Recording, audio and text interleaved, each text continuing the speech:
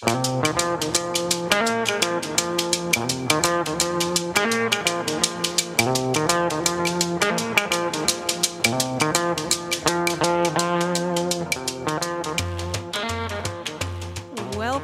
to Talk of the Bay, KSQD's local talk program brought to you every weekday at 5 p.m. I am your host, Suki Wessling, and today I welcome 3 other KSQD hosts for a pre-election conversation in which I promise you we won't discuss any of the specifics of the contentious elections and ballot measures we're voting for locally or nationally. I'm guessing we're all a little tired. But we do want to talk about what this all means. So our goal today is to bring you the perspectives of hosts who have interviewed a variety of experts on their shows, on top of their own vast experience from professional careers to activism. We'll discuss American democracy and elections, where we've been, where we are, and where we hope to go. I'd like to welcome my guests. First, I'd like to welcome Ronnie Lipschutz, who is an emeritus professor of politics at UCSC, runs the Sustainable Systems Research Foundation. Welcome, Ronnie. Hi. Nice to be here. Oh, of course. I forgot to pot up Ronnie, so here we go again. As they say, thanks for having me. This is the first time I've had multiple guests in the station with me, so bear with me. Jill Cody's book, America Abandoned, The Secret Velvet Coup That Cost Us Our Democracy, explores how powerful forces intentionally abandoned democracy. Welcome, Jill. Thank you, Suki. And Christine Barrington, my co-host on Talk of the Bay, is a local community activist working for positive, solution-focused action. I am so happy to be here, Suki. Thanks for inviting me. We'll get to talking about a lot of different things, but my main interest here is to draw on what the 3 of you have been learning through what you have done in our community, in your careers, and especially through your shows from this year and from KSQD shows in general, because I know that most of us don't have time to listen to every wonderful program on KSQD, but there are so many things. So Ronnie's show, Sustainability Now, and Jill's show, Be Bold America. Be Bold America. It just took me a second there to spit that one out. Have really interesting, wide-ranging topics, as does Talk of the Bay. So the 3 of them are going to share what they have learned. And so I'm going to start by asking each of you to speak a little bit about your own perspective. So I'd like to ask you to tell the audience about your background, your show, and the types of insights that you hope to share today. So I'm going to start with you, Jill. Oh, thank you, Suki. Well, I spent a lot of my career in the public sector and saw over the 33 years I was there, our democracy just slipping away. And it started with Reagan's 9 most terrifying words: I'm from the government and I'm here to help.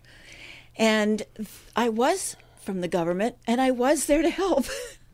But I saw a real shift after that. Before those words were said, we were working with the community. We felt a partnership with the community at public hearings and solving problems. After that, it got more and more contentious, yelling, I pay your taxes. So, that led me to when I was retired to write the book, America Abandoned, The Secret Velvet Coup That Costs Our Democracy, because there are steps all the way through. And my last chapter in the book is I'm waiting for a bold America. So when I was asked to do the radio show, I named it Be Bold America. All right. Thank you, Jill. Ronnie, how about you? How has your experience, how do you hope to reflect your experience in your career and also on your show today? In my career, well, I taught global politics and global environmental politics at UC Santa Cruz for 30 years. I stayed away from American politics because, I think that's poison. But it can drive you crazy. It can yes. drive you crazy. But in the course of doing that, I became quite interested in particular, ethnic conflict, or what's called ethnic conflict, particularly in Yugoslavia, which was happening as I started teaching here. And actually, I looked this up the other day. In 1995, I wrote a chapter about Pat Buchanan's declaration at the 92 Republican Convention and talked about the onset of civil war in the United States, driven by the same kind of forces as in Yugoslavia. I mean, and now we see this all over the world, right? So I get no satisfaction out of that. Sustainability now really does not get into those kinds of retail politics. And the philosophy is that the best way to affect change is to do things locally and to try and get them replicated elsewhere. Mm-hmm. And so that's my approach. I haven't actually had any discussions about the political situation on the show. I was looking at the podcast today. Yeah. Well, and one of the things I want to talk about is how intrinsically tied up our climate issues are with elections and voting and politics science, too. Yeah.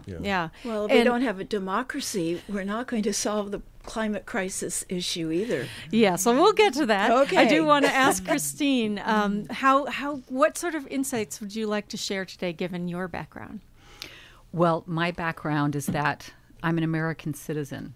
What I consider a so-called ordinary person. I'm not a professor like my two distinguished hosts here.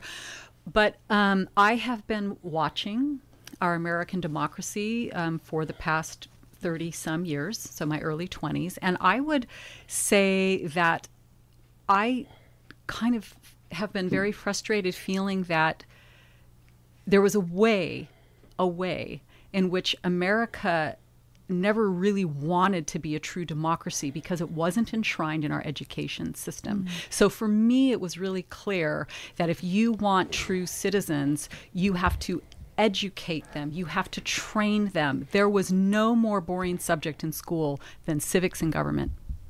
So I meet citizens and they feel incredibly disempowered, discouraged, and shut down. Now, eventually my professional training was in psychology. And so now I use my psychological and philosophical knowledge to leverage my actions to try to help people understand how to lean in. And the big question I've been seeking to answer is, how do we make it enticing to get more people involved? If more of us aren't involved, it's all lost. So that I have ideas about going forward and solutions going forward. Okay.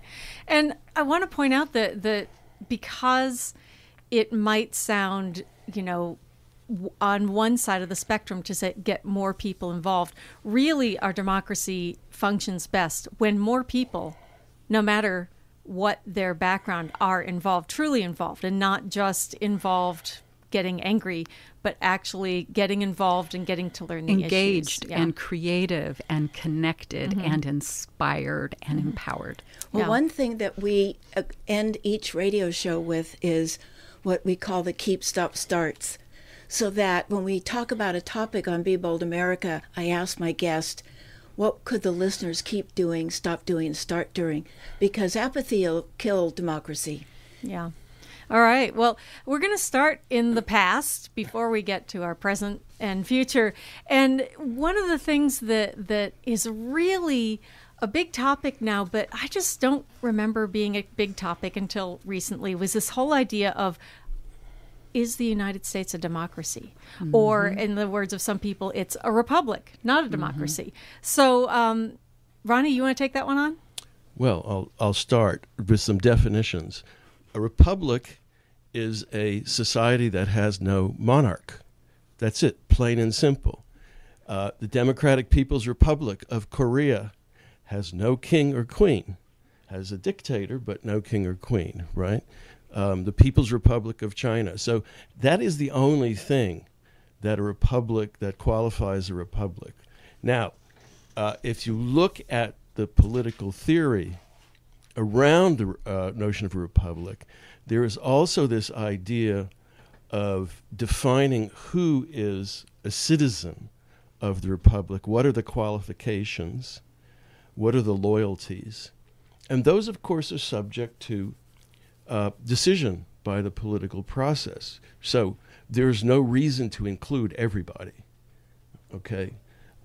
Democracy is, the way we have a notion is that everybody gets a say. But of course, we have a representative democracy, because an individualist democracy would be a very difficult proposition. Some people have said, well, with the internet, you could actually do this. You could have everybody expressing their opinion and have plebiscites and things like that. And of course, the notion is you vote for the candidate who represents your interests. But what we really have is a market democracy, literally, one that is driven by dollars. That line of vote with your dollar? Yep. Well, your vote is worth $1. And if you've got $1 billion, you've got a lot more votes. So, that's, and so market democracy is usually talks about a democracy that has a market system, but ours is literally a market. Uh-huh. Yeah. So Jill, you want to take up on that a little bit? Well, I think today, we're a democratic republic. I think that they're fairly interchangeable. Oftentimes I hear, well, we're not a democracy, we're a republic. Well, we're a democratic republic. We don't have a monarch. We have a voting system. But so is North Korea. So is North Korea. That's true. But how we define it here in this country.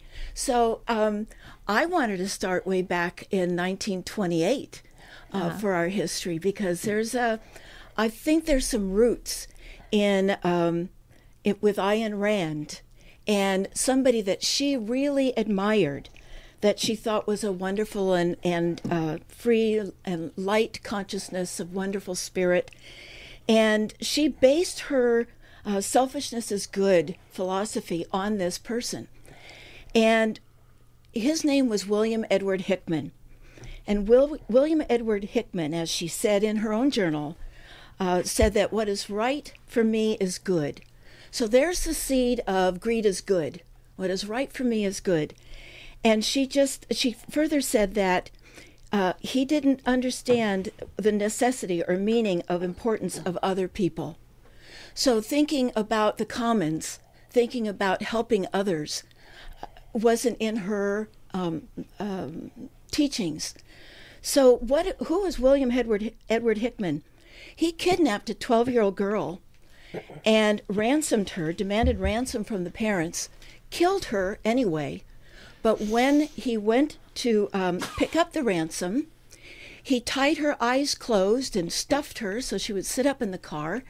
And when he got the money, he pushed her out the door of the car, and her father could see his child on the ground. Horrible. And yet, Ayn Rand thought this was a wonderful man. After this happened, Wow. After this happened, she still was shocked at how many people were repulsed by that act. Incredible. That's Ayn So Rand. she is a sociopath. She is a sociopath. Yep. Yeah. In addition to him, the thing is that one party has taken Ayn Rand as their muse, as their goddess, and was the foundation of the Libertarian Party. Now, the Libertarian Party, David Koch ran for vice president of the United States in 1980 on a libertarian platform. I won't go through the whole platform, but think about what's happening today when I mention a few things. He ran for abolishing Medicare, repealing Social Security, abolishing the EPA, the FDA, OSHA, and the FAA. I don't know how you land airplanes That would by be that, interesting. but abolishing it. And I think a lot of this, his next step would be you privatize all that. It's privatize everything, roads, water, so on and so forth. Also was against the separation of church and state. No compulsory public education, and no government welfare, no aid to the poor. Now, does this sound familiar with what we're dealing with today?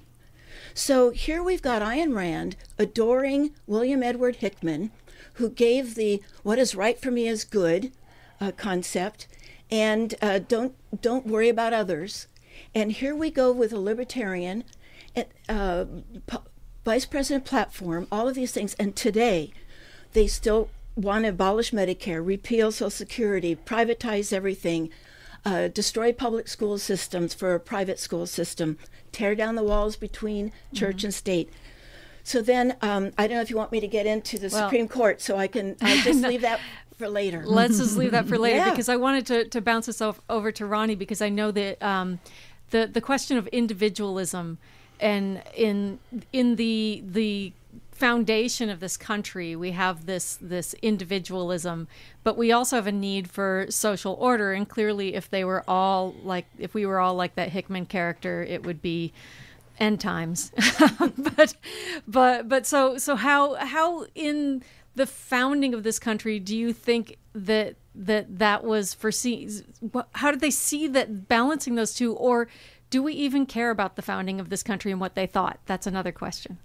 Well, I think that individualism, or what you might think of as high individualism, wasn't, nearly as prominent at the founding of the country. I mean, the idea about the republic is that there is a set of beliefs that unites the people and that basically drives their loyalty to the nation, not to the state, but to the nation, to the people. High individualism is a product of liberalization and globalization beginning in the 1970s.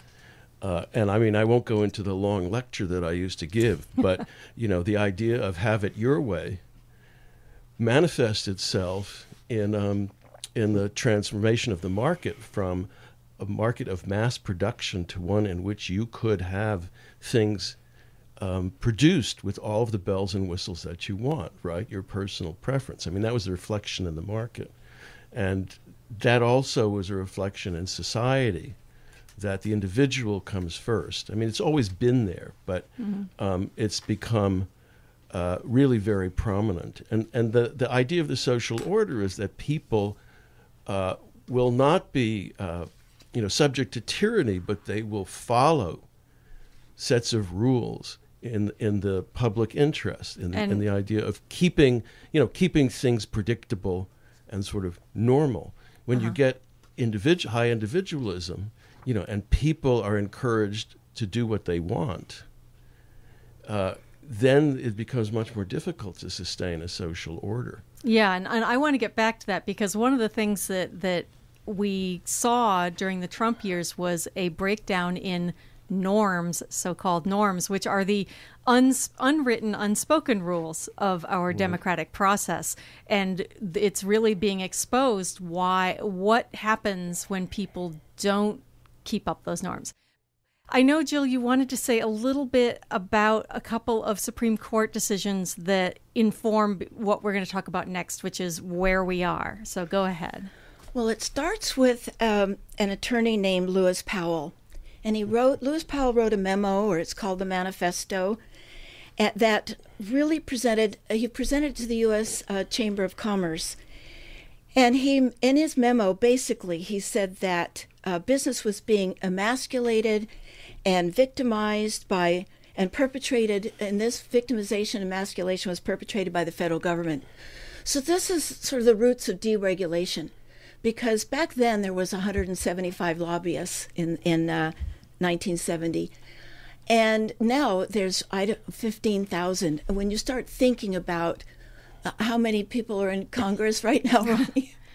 535. Yeah, and those 15,000, so many of them were Yes. part of our government before they became lobbyists, Yes, too. but the pressure that is on them.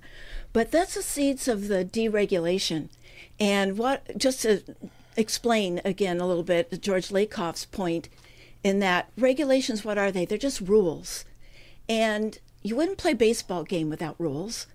You wouldn't play a football game without rules. You don't play the game of capitalism without some rules that protect the people, because corporations are so much more powerful.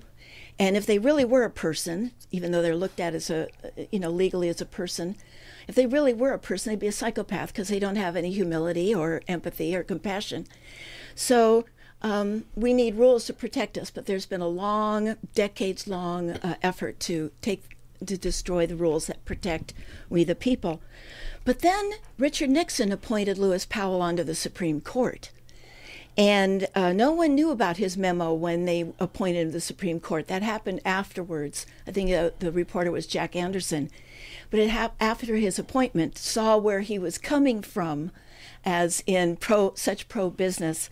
So the very first Supreme Court decision that when Lewis Powell was on the court was in 1976. It was called Buckley versus Vallejo, and it was the first time money was given free speech rights.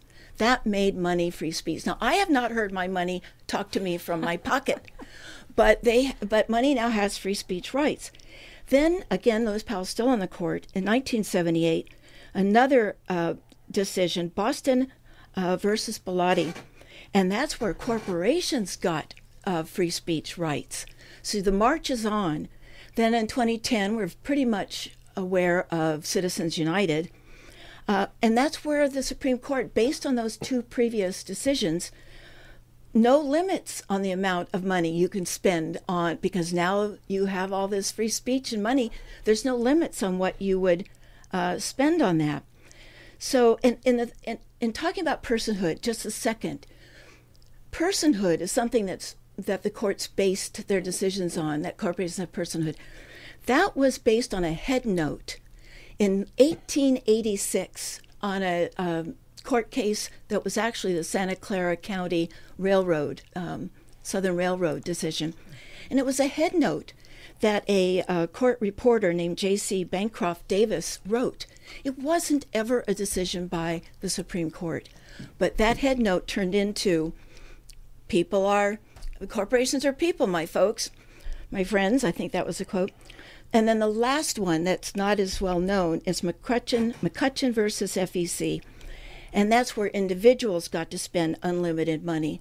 So we have free speech, we have money becoming free speech, then we have corporations have free speech, individuals have free speech. So today, whoever has the most money, individual or corporation, has the most free speech, unlike the four of us in this room. And therefore it's not free speech anymore, is it?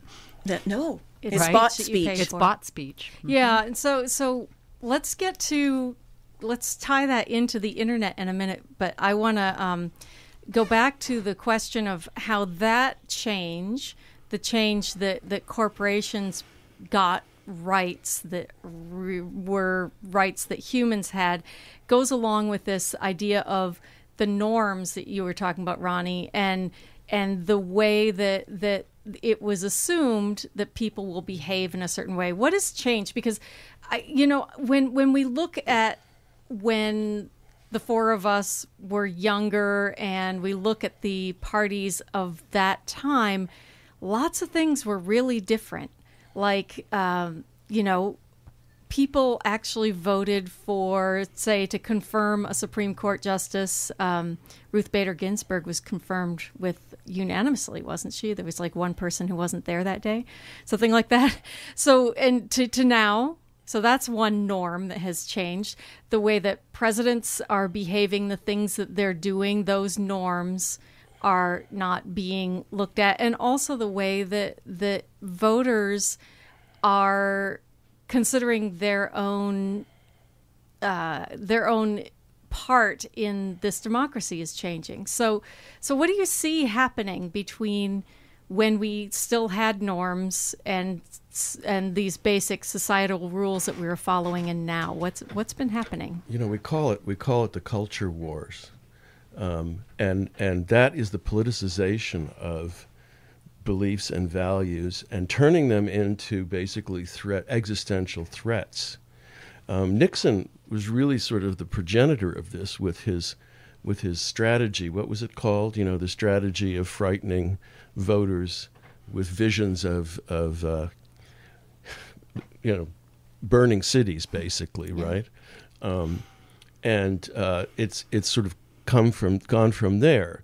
But, in the 1950s, it was communism. Communism was part of the sort of mortal and existential threat to the American beliefs and values. It was just not, I think, as weaponized as that difference has become. And now you've got significant portions of the country essentially believing that the other part of the country poses an existential and mortal threat to their way of life. I mean, using that sort of broad term. Mm-hmm. And there are economic underpinnings to this. There are religious elements in there, obviously. There's racism, and there are other kinds of pernicious belief systems that are driving this. And so, well, I don't know where to go from there, except that I don't want to estimate the sort of comity of politics in the 1960s. All right, I think that's a mistake to think about golden ages. There never was a golden age. It's just that certain things didn't stand out the way that they do now. And you use the word weaponized. So, everybody loves to bring up these examples of the past when some politician behaved badly. Look, they aren't so bad now, or there was some corruption that was so awful. Look, it's not so bad now. But the word weaponized, I think, is getting at what is happening. How would you describe the difference between someone who just is a good politician who knows how to say, hey, are you scared of the crime in that city over there? Vote for me, versus turning that statement into a weapon. How does that happen? It goes from basic. I think the process is that it goes from something which is a public policy issue, right? Is if there's crime, what is the solution? Well, it can be throwing more people into jail. It can be hiring more police. It could be counseling. It could be rehabilitation, right? But these are debatable questions, right? Which one works? And this is what academics collect endless data about. What works and what doesn't. But when you start to say that, or to think that these tendencies, it could be crime, it could be race, it could be religion, are not just are modes of theft, right? They're existential threats to my continued sort of living the way that I'm accustomed to living. Mm-hmm. And they may also be physical threats. And politicians can play on that fear. Fear is an enormously powerful force. Right. Right? Yeah. They can play on that fear. Then people will say, okay, I'm willing to accept this kind of violence to the normative practices that we once engaged in. And that turns it into something like a weapon. I mean, I'm not sure I like the term weaponize. It's become very popular. Mm-hmm. But it's become trying, inflamed. Yeah, it is trying to distinguish what's being done now. And I think you're distinguishing policy versus just scaring people is important here. Yeah, let's talk about that. So again, my training is in psychology. And I always love FDR and how he had the courage to say that we have nothing to fear but fear itself. And yet these Republican leaders, or let's just say the people in our culture who are constantly telling us we have so much to be afraid of, it's infantilizing. People should feel insulted that they are being told that they should be so frightened of every single little thing. Now, when you ignite, it's very easy to ignite the fear centers in the brain, okay? Our brain is biased toward the negative. So as soon as you put something out there with a certain intention and a feeling, it doesn't even have to make sense. It just has to have a certain quality and feeling. And certain topics, right? So Jill just had an amazing guest on her show a couple of weeks ago named Bryant Welch, a psychiatrist and a lawyer. He wrote a book called State of Confusion, Political Manipulation and the Assault on the American Mind. And he said something really powerful. The book is intended to focus on the instability of the American mind as it struggles under trauma and political manipulation, and how that impacts the psychological burdens that we need to maintain democracy. So the things that he spoke to so eloquently is that it's really easy to knock people off as soon as you bring in questions of sexuality, of identity. It hits these primitive fear centers in the brain. They are very, very ancient, and they knock our prefrontal cortex offline like that. Yeah. And as soon as a person is destabilized with these kind of like primitive feelings, they think they're thinking, but they're actually behaving instinctually, and you can be led by the nose so easily once you are destabilized.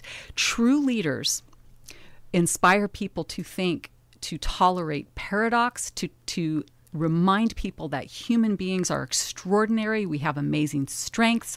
We can handle things, and they inspire us to reach for the best inside of us and to be led by our values and not by our fears. Yeah, and I wanted to add that anyone, because one of the things that I have done a lot about is writing about research on child development and teaching, and anyone who's ever had a teenager in the house will know exactly what you're talking about, because teenagers have their brains are developing, their prefrontal cortex is not completely developed, and if you make them fearful in any way, they go straight to that place, and then they start saying things that are completely illogical. This really smart person that you know, who's really thoughtful, starts saying things like, "I know you hate me," and that's because you've triggered that fear center. It's called the hippocampus, and it's actually a portion of the brain, or called the lizard brain, and that's the amygdala, but it's all in there because the hippocampus is how we tell stories about ourselves. And then it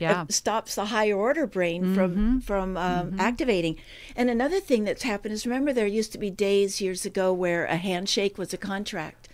But that was based because people had values. And you were talking about norms, but values and principle centered. And one thing on Be Bold America is that we talk about that there's a crisis in politics that can't be ignored, but we also have a crisis in acceptable character, that and also principle centered living that can't be ignored too. And I think that it's really important at this point to bring in the question of the internet, because when this country was founded and throughout most of this country's history, if you were going to go stand on your soapbox and exercise your freedom of speech, or if you were going to print a pamphlet and exercise your freedom of speech, and even more, if you were going to run a newspaper, everybody knew who you were. You were a person. Right. You were a physical entity, and people, your neighbors, would say, "Hey, I saw you in the town square talking about, are you okay? Is there something I can help with?" And we don't do that anymore because we have the internet. Right. Exactly. And, bringing up trauma and character. So a very important book was written many, many years ago called Achilles in Vietnam, Combat Trauma and the Undoing of Character by Jonathan Shea. So what he was a physician who ended up studying trauma because he saw the breakdown of character in many American GIs. And he tracked the story of trauma back to all the way to Homer and Achilles, and how Achilles went berserk when Agamemnon took his concubine. And what he saw was that at the heart of trauma is betrayal, particularly when you feel betrayed by those in authority over you. And I will say, and I think Jill will agree with me, the American people, the average American person, many of the people in these blue states, I feel were tremendously betrayed by the people in power in this country and left behind. You mean in the red states? In the red states. Yeah. Thank you. So in the heartland. My little dyslexia. In the heartland, left behind and traumatized, and now there's this undoing of the being, and we are not being led by our greatest values, and I think that's going to be our way forward, which we'll get to later. Okay, so I am. Oh, hang on, one more word from Ronnie, and then we're going to take a break. Right. I mean, the way in which this is characterized is, I followed all the rules. I did what I was told to do, social order, and look where I am now. Right. left behind. Yeah. Right. You are listening to Talk of the Bay on KSQD. We will be right back. All right, we are here with Talk of the Bay, and this is your host, Suki Wessling, and I am speaking to three wonderful hosts here at KSQD about the state of our democracy, where we've been, where we're going, and what we're going to do about it. And, you know, it is unbelievable how fast an hour goes when you're having a really great conversation, because now I'm looking at the clock thinking, we don't have enough time. But we do. We are going to talk about from here on out, we are here. We are stuck here in the present as much as one of my favorite things is time travel movies. We are stuck here in the physical world, and we are four individuals living in a place that things are going pretty well. We have our challenges, and our community has its disagreements, but sometimes I feel like looking at the rest of the country, I think, well, here I am in my little cocoon, and it's awfully nice and comfy. And even though, you know, I think obviously we have a ways to go, I know a lot of people here who feel powerless. They feel like, oh, well, I'm in this place, I don't know what I can do. So let's talk about what we can do from locally, because we know that doing things locally really does affect everywhere else, to what we can do outside of our area. So, Christine, I'm going to start with you. First of all, I want to say there is so much we can do. There is no reason to ever feel empowered, but I do disempowered. Thank you. I'm like doing everything in reverse tonight. There's no reason to feel just disempowered. Why we're here. We're here to help. But I want to recognize that most people that I speak to feel disempowered. And so, that's intentional, by the way. And people need to know it's intentional. It is intentional. It's part of the system. And so, one of the things that Bryant Welch talked about, right, was that when you are getting this onslaught of traumatizing information in the news, all these terrible stories, your system starts to disorganize. And as a psychotherapist, I can say that's exactly what happens. So the medicine is we need to organize internally and practice what I call inner activism. Okay, so I'm really talking about how we learn to nurture and nourish our system directly in response to our political world. Okay, so we tend to practice self-care in other parts of our lives, and I want to say we need to bring that right into the heart of our political activism by organizing internally, absolutely refusing disempowerment, because that's a form of a trauma coping response. It's a freeze. We do not have the luxury of cynicism, okay? And so I try to encourage people, first of all, to understand that all of us need to lean in. And the way that we lean in is by not collapsing internally and feeling we can do something. And then the next thing is to ask yourself, if I did get involved, how could I do it in such a way that it would energize me and it would nourish my being? So for some people, they're like, I'm not interested in writing letters to my reps. I'm not interested in standing on a corner with a poster. And I'm like, great, there's a million ways to get involved. But try to know yourself and ask yourself, what nourishes my being? And I can talk a lot more about this, but I know these other two have more to say.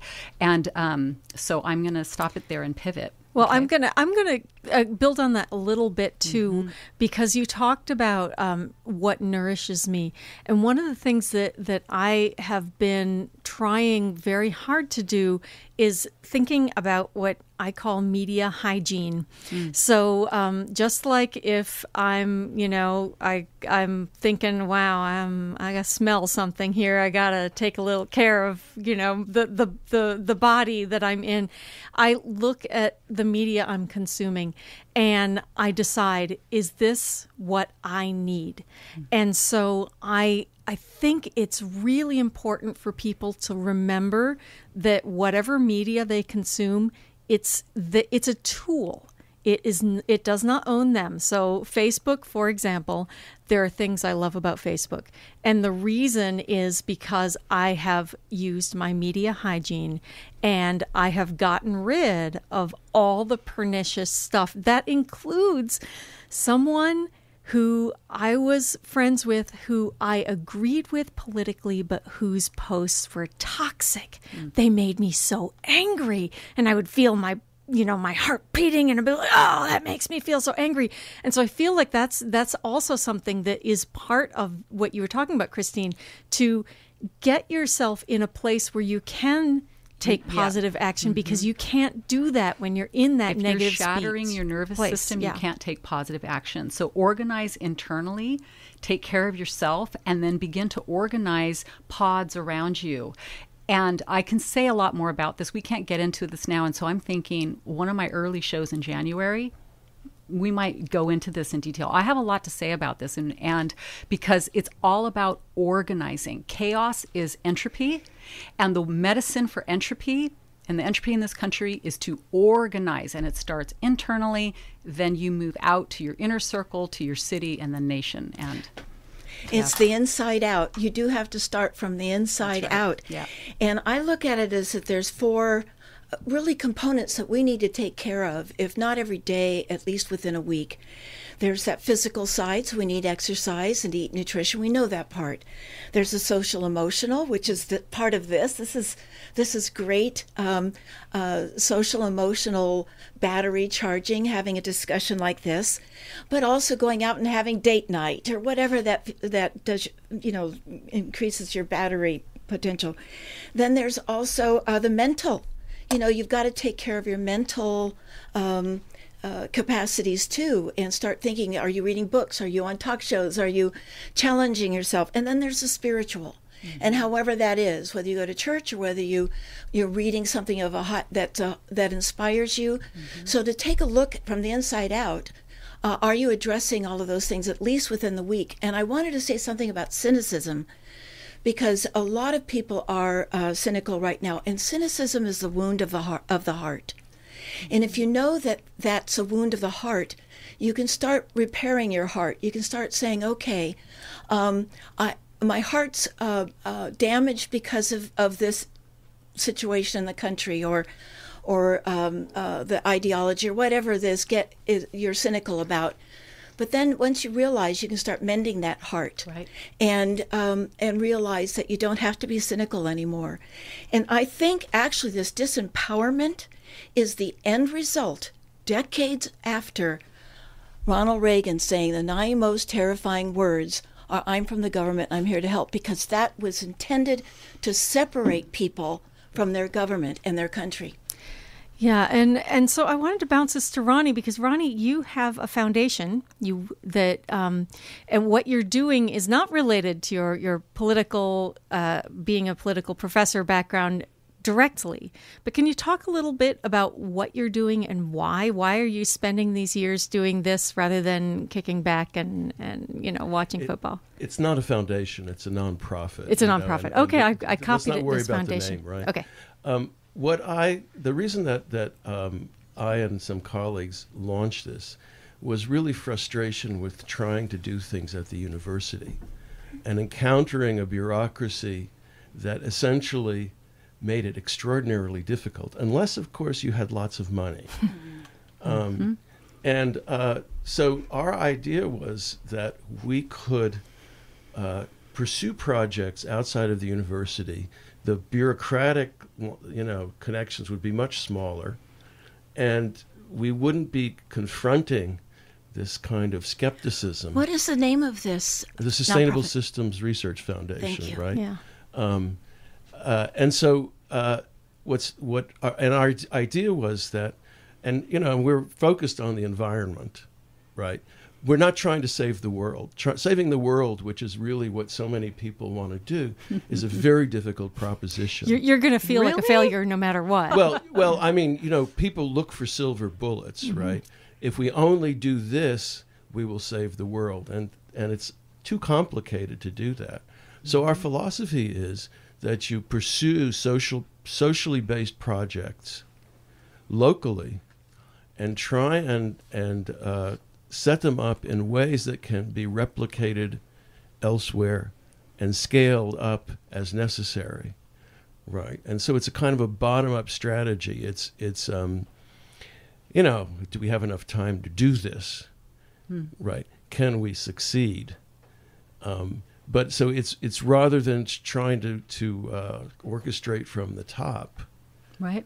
And I wanted to say something about, responding to Christine, that this also, if you go out, listeners go out, and they're not already doing it, to start working on local projects. And it doesn't actually matter what it is, but working with other people in the pursuit of certain kinds of goals, that builds social relations. And so what's so important in our, cognition is those social relations, because those are the social relations are what make us who we are.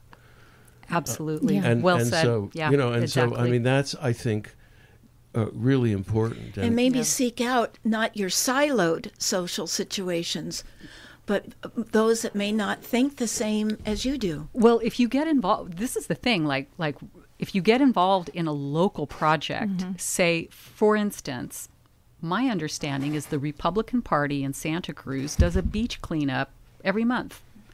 Well, you can go take part in that. And you never know what will happen. Any kind of caretaking of this region, you will bump up against all kinds of people, and very positive things can come from that. So I always say that the quality of the relationships that we have with one another will determine the quality of the outcome we are trying to create. And so for me, one of our ways forward as a nation is constantly seeking ways to build quality connection. And there's so much that can be said about that. And talking about also outside our locality, there are amazing national organizations that if people feel disempowered, they could plug into, that can really change things, like the Ranked Choice Voting Organization. It's a national movement. It is well run. You can plug into that. And if ranked choice voting was implemented across the nation, we would have a much better chance at real democracy. Represent Us is trying to get money out of politics through using local ballot initiatives. Very well run organization.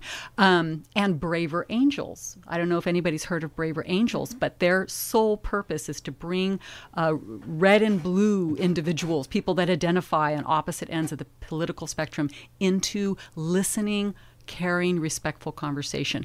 And there's much, much more. There are so many ways that we can plug in.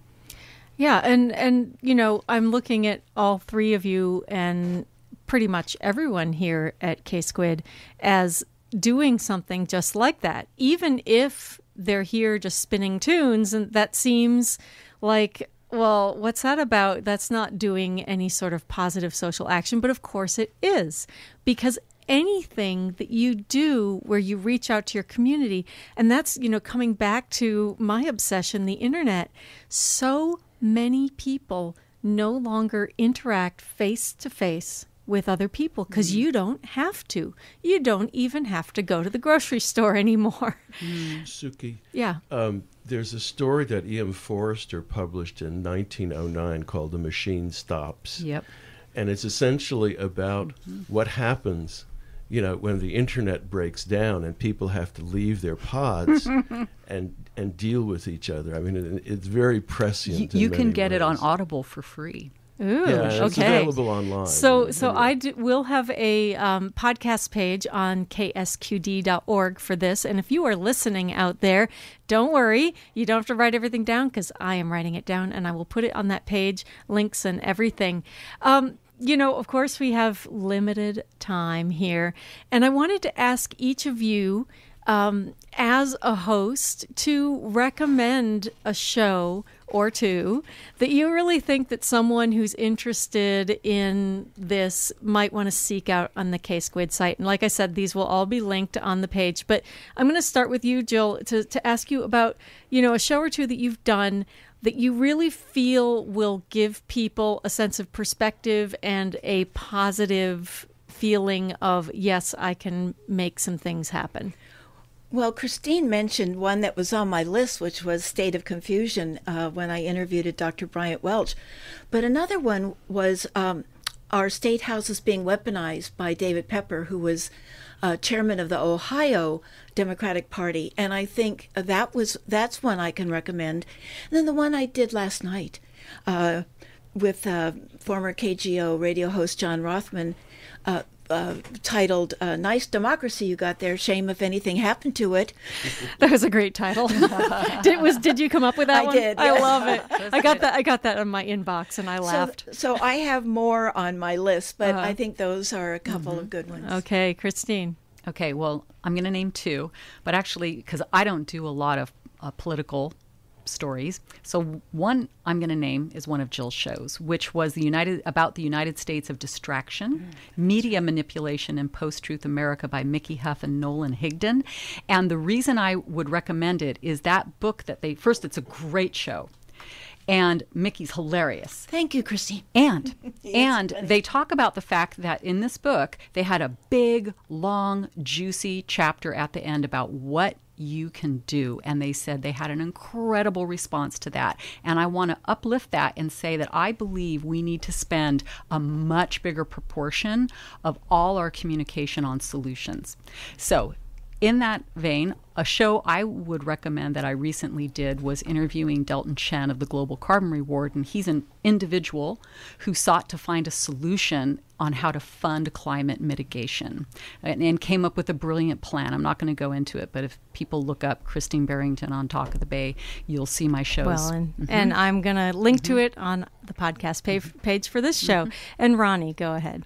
I did a show a few months ago with a law professor at the University of San Francisco, and I think the title of it was "Some of My Best Friends Are Elephants," and the idea is personhood for animals and for natural features, right? Which is appears in the courts, and I think that's not something. I mean, it has obviously things to do with how we treat people as well. But the idea that the world is not a means, the world is an end, is really important, I think. And I think it's important politically, too, that we don't treat other people, we don't impugn other people's character, as I might say we're doing here in Santa Cruz. I know you said we wouldn't mention it, but I'm awfully tired of seeing these dueling editorials in the Sentinel where people accuse each other of being evil. Yeah. Right? Yeah, and that's another topic altogether. That is something that I've seen more in Santa Cruz, which was really shocking to me. But we're going to end on a positive note. I want to say thank you so much to Ronnie Lipschutz, Jill Cody, and Christine Barrington, 3 hosts here. Please look up their shows. They're great. And we will see you all again tomorrow. Chris Crone is our Talk of the Bay host for Tuesdays. Have a great evening, everyone.